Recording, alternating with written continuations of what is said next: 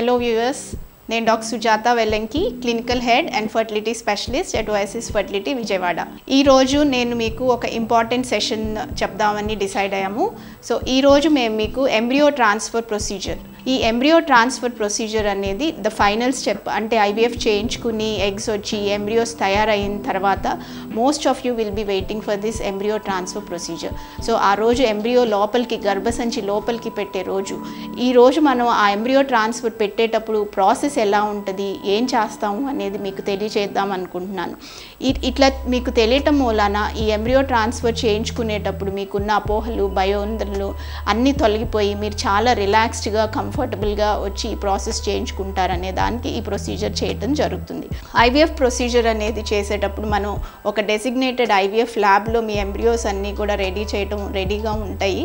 So ఈ process మత్తు లేకుండా, పేషెంట్కి ఎటువంటి నొప్పి లేకుండా ఎక్కించే ప్రాసెస్. ఈ ప్రాసెస్లో మేము కూడా as clinicians and embryologist staff అందరూ కూడా ఇది ఒక డెసిగ్నేటెడ్ ఫ్లోర్. దీంట్లోకి ఎవరు వచ్చినా కూడా కంప్లీట్గా చేంజ్ చేసుకుని, స్క్రబ్స్ వేసుకుని, క్యాప్ అండ్ మాస్క్ పెట్టుకుని అప్పుడే మనం ఈ లోపలికి ఎంటర్ అవటం జరుగుతూ ఉంటుంది. దీంట్లో కొన్ని ప్రికాషన్స్ తీసుకోవాలి మీరైనా మేమైనా కూడా. ఎంబ్రియోస్ అనేవి చాలా సున్నితమైనవి, the first part of your baby. So we don't want any risk. Cosmetics, toxins వీటి వల్ల ఎటువంటి రిస్క్ ఉండకూడదు అనే దానికి చాలా ప్రికాషన్స్ తీసుకుంటూ ఉంటాం. దీంట్లో ఫస్ట్ ప్రికాషన్స్ మేము ఎలా స్క్రబ్స్ వేసుకుంటామో పేషెంట్స్కి కూడా గౌను, మాస్క్, ఫుట్ కవర్స్ అన్నీ వేసుకుని లోపలికి తీసుకువెళ్ళటం జరిగింది. అట్లానే we ask you not to enter without any perfumes, deodorants, ఇవన్నిట్లో కూడా కొన్ని టాక్సిక్ ఫ్యూమ్స్ ఉంటాయి. అవన్నీ కూడా ఎంబ్రియోకి డ్యామేజ్ కలగకుండా ఉండటానికి మనం చూస్తాం. చేతులకు మెహందీ, కాళ్ళకు పసుపు రాసుకుని రావటము, నెయిల్ పాలిష్లు పెట్టుకోవటము, ఎటువంటి cosmetics, even moisturiser, lotions, creams, gold jewellery ఇటువంటివి కూడా మినిమల్గా ఉండేటట్టుగా చూసుకుని వెళ్ళాల్సిన అవసరం ఉంటుంది. That is what we strictly follow. So now I'm entering in to do our embryo transfer procedure. You can just come along with us and see how the procedure is done.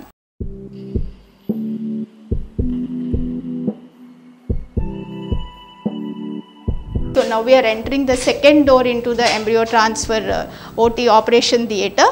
ఈ లోపలికి enter అయ్యేటప్పుడు ఎటువంటి dust కూడా లేకుండా ఉండటానికి ఈ యొక్క glue sticky gum ఉన్న మ్యాట్స్ యూస్ చేస్తూ ఉంటాము. వీటిని మేము ఎవ్రీడే డిస్పోజ్ చేసేస్తాము. So now we are coming in to the procedure of way we are doing the embryo transfer.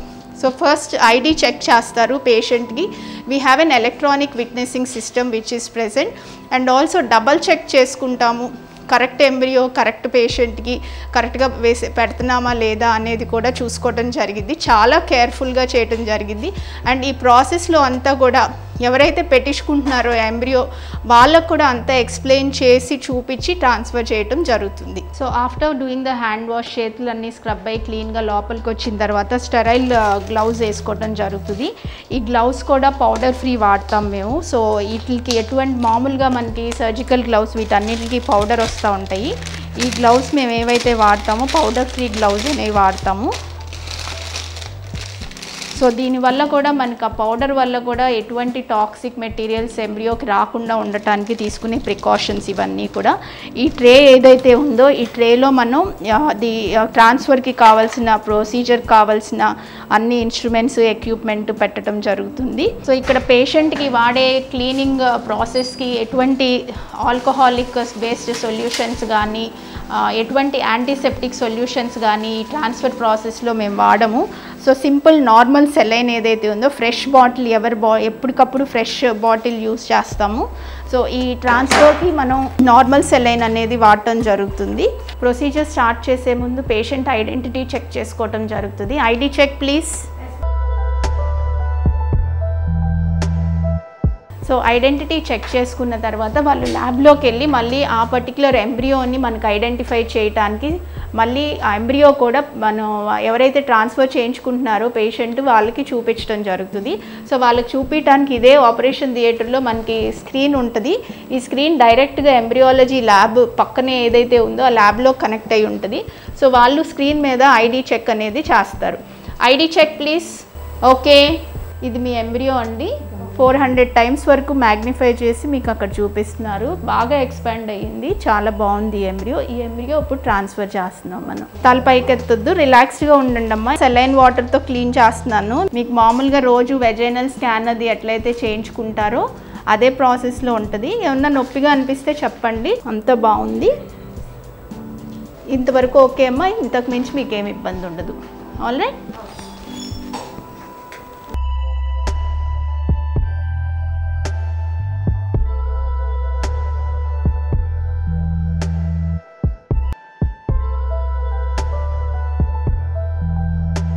ఇప్పుడు ల్యాబ్ నుండి ఎంబ్రియాలజిస్ట్ క్యాథెటర్ తీసుకొస్తారు. ఆ క్యాథెటర్ని మేము ఒక మాక్ లాగా ఇన్సర్ట్ చేసి చెక్ చేసి చూస్తాను, కరెక్ట్ పొజిషన్ చూసుకుని అప్పుడు ఎంబ్రియో లోడ్ చేసుకుని తీసుకొస్తారు. ఓకేనా? Catheter please. ఇది అల్ట్రాసౌండ్ ప్రొసీజర్ ప్రకారంగా చేసుకోవటం జరిగింది ఈ ప్రాసెస్ అనేది.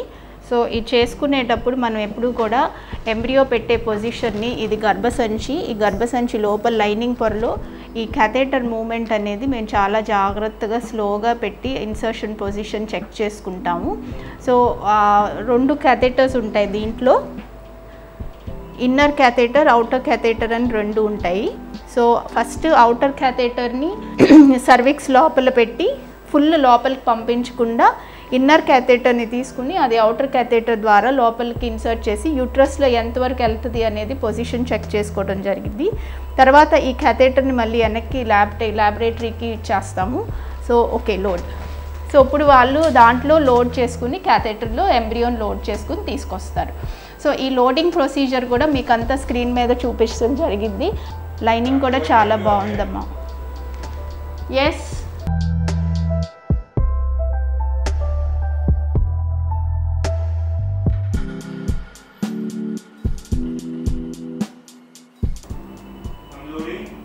లోడ్ చేస్తున్నారు చూడండి అమ్మ, కనబడుతుందా? క్యాథెటర్లోకి ఎంబ్రియోని పెడుతున్నారు. ఓకే,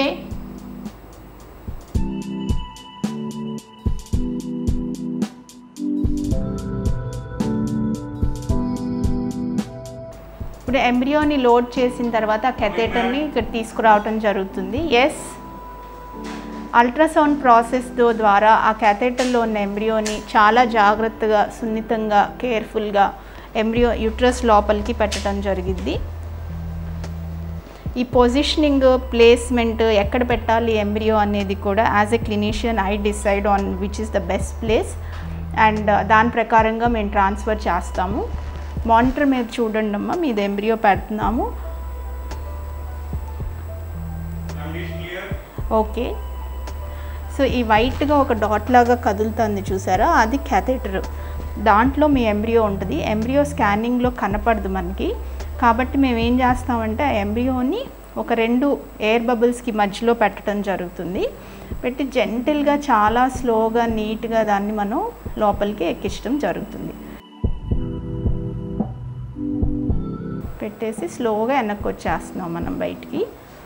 ఈ ప్రాసెస్లో మనం బయటకు వచ్చేటప్పుడు కూడా ఈ క్యాథెటర్ని ఎక్కడ గర్భసంచి ద్వారం నుంచి బయటకు వచ్చినాక ఇంకా వేరే ఎక్కడ టచ్ అవ్వకుండా చాలా కేర్ఫుల్గా దీన్ని నేను మళ్ళీ ల్యాబ్లోకి తీసుకెళ్ళి చెక్ చేయటం జరుగుతుంది.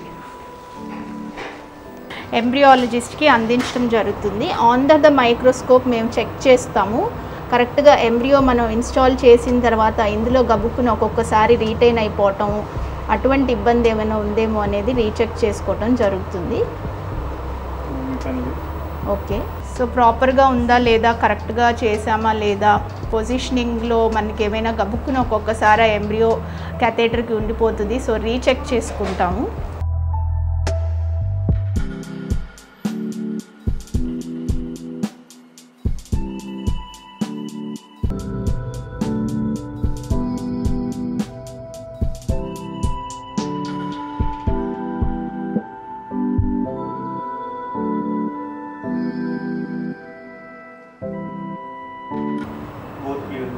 Okay, okay, thank you.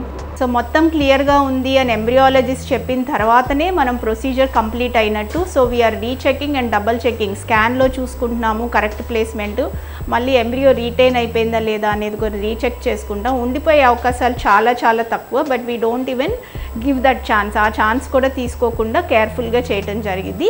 ఈ ప్రాసెస్ అంతా అయిపోయిన తర్వాతనే వాళ్ళని నార్మల్ పొజిషన్లోకి పెట్టేసుకుంటాము అండ్ ప్రాసెస్ కంప్లీట్ అయింది అనేది చెప్తాం. బాగా అయిపోయిందమ్మా ప్రొసీజరు, ఏమి ఇబ్బంది లేదు. ఒక 10-15 మినిట్స్ ఇక్కడ రిలాక్స్డ్గా ఉండండి, తర్వాత వాష్రూమ్కి వెళ్ళొచ్చు మీరు. ఓకే, బాగుందంతా. మెడికేషన్స్ అన్నీ ఎట్లా చెప్తాను వేసుకోవాల్సినవి అన్నీ కంటిన్యూ చేయండి. 2 వీక్స్ తర్వాత మనం బ్లడ్ టెస్ట్ చేసుకుందాం. ఓకే, ఆ రోజు వద్దురు కానీ మళ్ళీ. ఓకే, ఆల్ ద బెస్ట్ అమ్మ మరి. Yeah, okay.